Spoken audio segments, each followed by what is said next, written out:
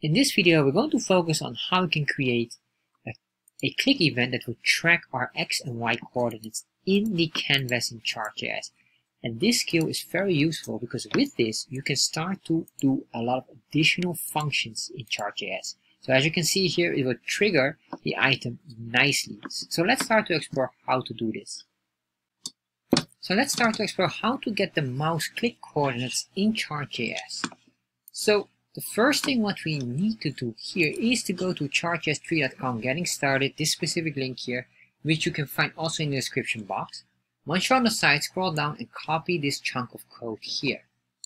Once you copy this, and by the way, if you want to understand what this code does, make sure you watch this video here that explains it all. Paste it all in there, cut out the title here, and then I'll just put that in there. Save that and refresh. So to get the mouse click coordinates, and this is very important to understand, this skill is very useful, not on its own, but once you want to combine multiple things together, this will become very powerful because it will open up a lot of doors for you. So what we're going to do here is that, for example, if you click somewhere, I just want to get the X and Y coordinates specifically of the canvas. So how do we do this? Well, we have to scroll down here all at the bottom. And we have to create here basically a new function. So the first thing what I want to do here is to create a function, and let's say this will be our click handler. So within here, what I will do now is I'll just say here console log, and then in here I'll say click. So if I save this, refresh and open the developer tab and click, nothing happens. Why nothing happens is simply this. We didn't trigger the click because we have the function here. But the trick is not, or the click is not being triggered, or nothing triggers the function to do anything. So that's what we're going to do now. So what we're going to say here is, we're going to pinpoint specifically my chart, and not even my chart itself, because the my chart, if you just get this here, will draw everything, or will take the full command. So what I will do here is just show you exactly what we need. We say here my chart, if I save that, refresh, we get the full object within my chart. But what I want here is to pinpoint the canvas with the canvas ID of my chart. Right now it is in here, but it's not being recognized in Chartjs or in the canvas itself. So what we're going to do then is we're going to just pinpoint that specifically by saying .canvas. Once we did that, we basically pinpointed this item here, and if you hover over it, you can see it will highlight the canvas itself. So if I save this now and refresh, there we are. It recognizes now exactly the item that we want.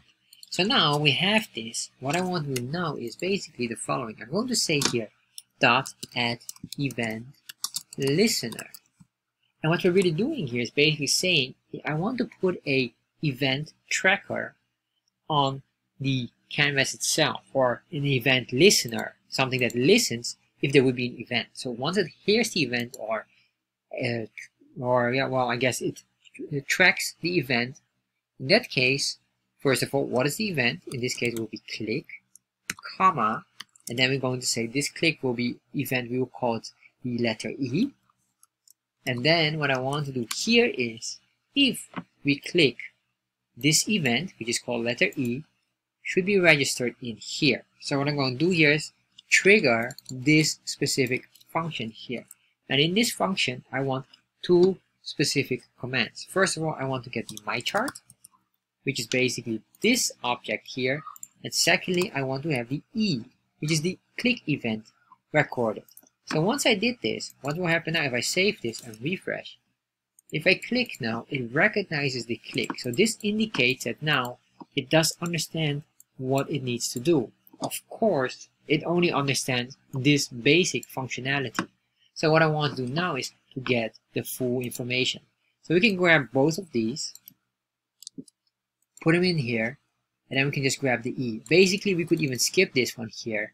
This is not really necessary. The E is basically the core item that we need, because this measures the click or gives us the click information. So, but in Chartjs, we will be using my chart quite commonly, and I just rename it to chart for now.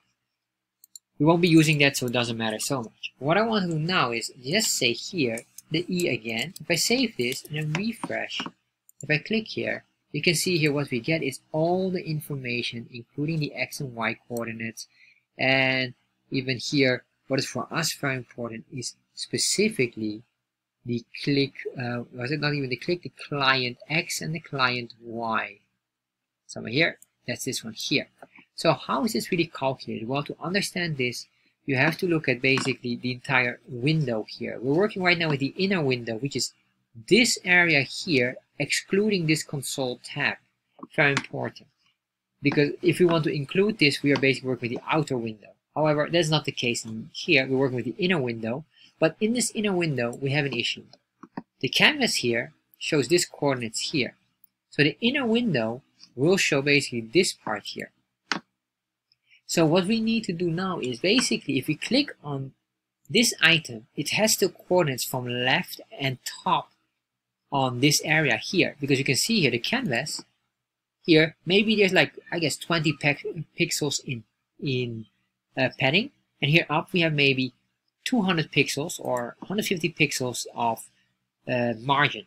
So what we need to do is we need to calculate the core difference with that. And once we have that, we can get here the X and Y 0.0. That's basically how it works. So that's what we're going to do here.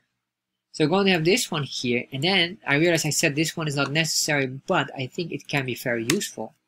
So we'll just leave that, so sorry about that. We can just say here, the chart, which is just the canvas. Now all I want to do here is we can do here a constant, do here an object destructuring, I'm going to say a chart. However, now I need to get specifically the canvas as well, I guess, in here. So I'm just going to say here, canvas. So what that means is I don't have to use my chart.canvas here, but I can use just the canvas command. So once I have this, now what I want to do here is I'm going to say here, let, and then we can call this any value. So let's say rectangle, which is basically, or the inner window basically.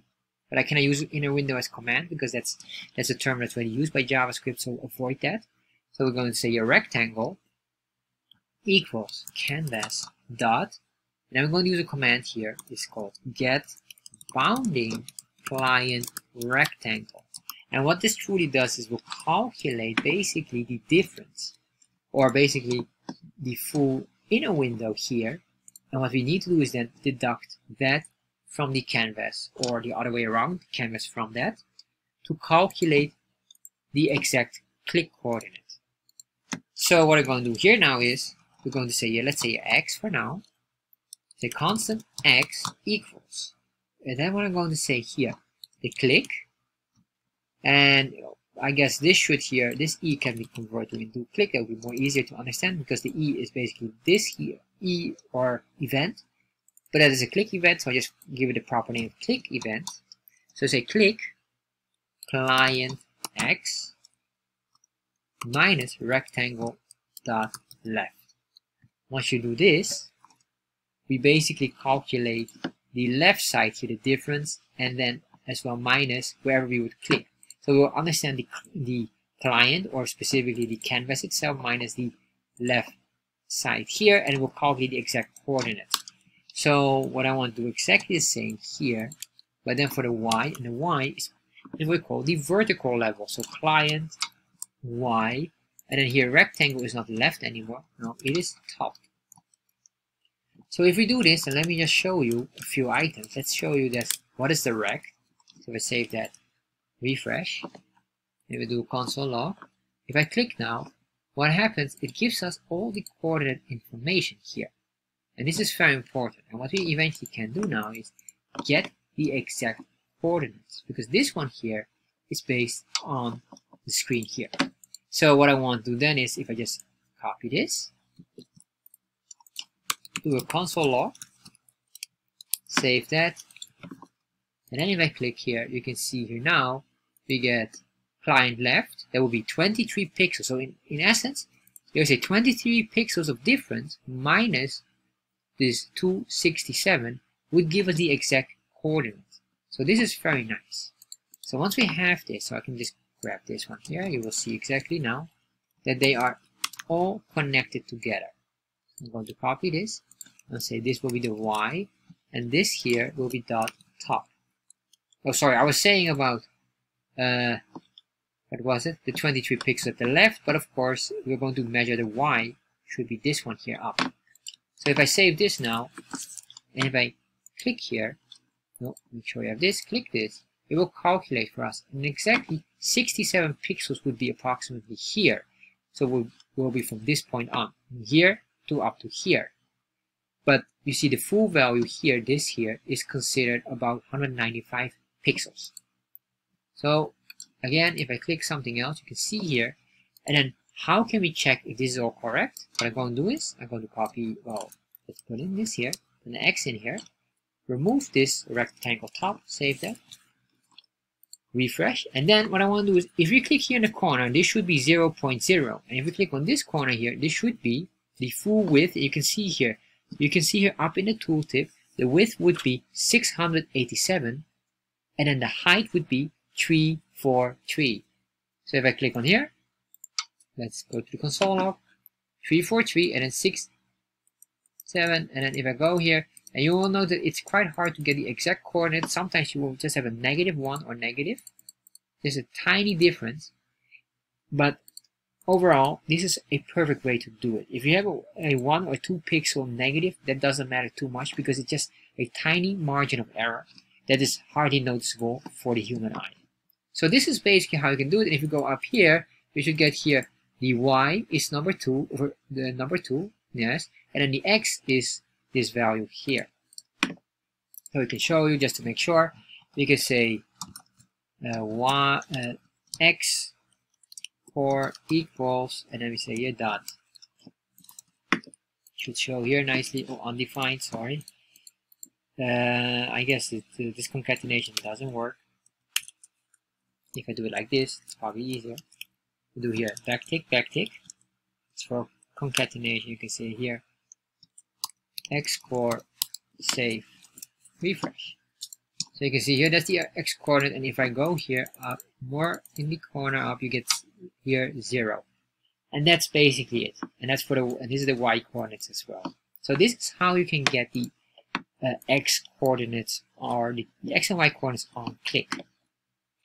So if you enjoyed this video and maybe you want to know, okay, what can I do with this? Well, let me show you exactly. I'm going to recommend you to explore this specific video here on how to create clickable X-scale labels here with links. So basically there we track our coordinates where we are clicking on, and then we're going to match them with the canvas and then make sure that there's a link on it that will be triggered as well. So this is very advanced item and highly recommended if you want to go deeper.